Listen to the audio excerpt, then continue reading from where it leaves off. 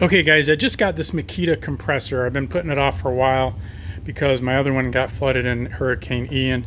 And this is the MAC100Q Quiet series, as you can see here, which meant a lot to me just because it's nice to be purring along. And I'm basically using this tool. I'm using a stapler, a small stapler. Now, what I love about this thing, it is really actually, I hate to say it, it sounds really corny, but this thing is like cute.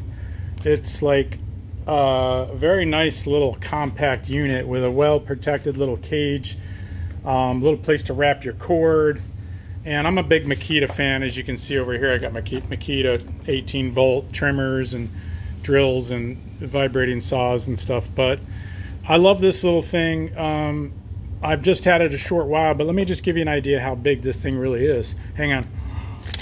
I gotta pull out my tape measure. Okay, so look at this thing.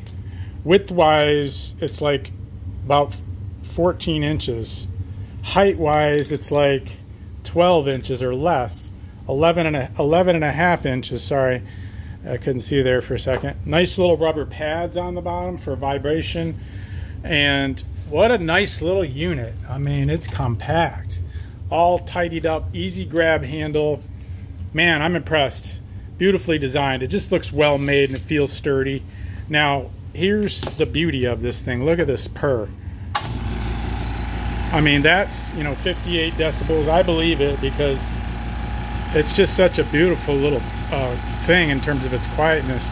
Now, I also grabbed this little 50-foot hose. I don't know, much about hoses, but sometimes they can be a pain. This one's actually pretty friendly. I got the quarter quick fittings and so forth.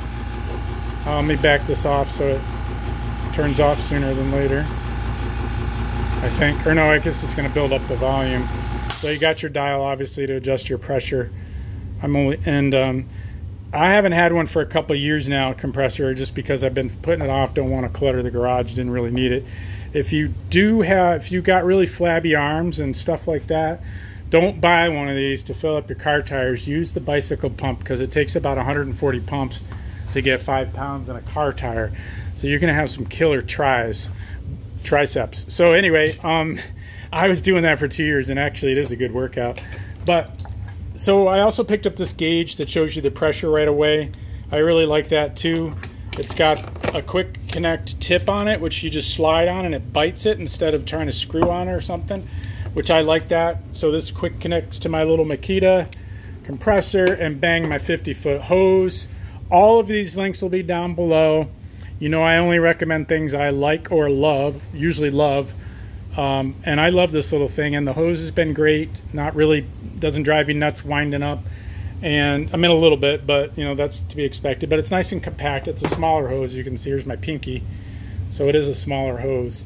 And then this thing's working good too. And actually it seems to be quite accurate because I tested it with 2 other gauges that I've had for years, and it seems to be dead on. So that's my summary on this thing. Go for it if you need one of these things. Compact, yes. Quiet, yes. Beautifully built, yes.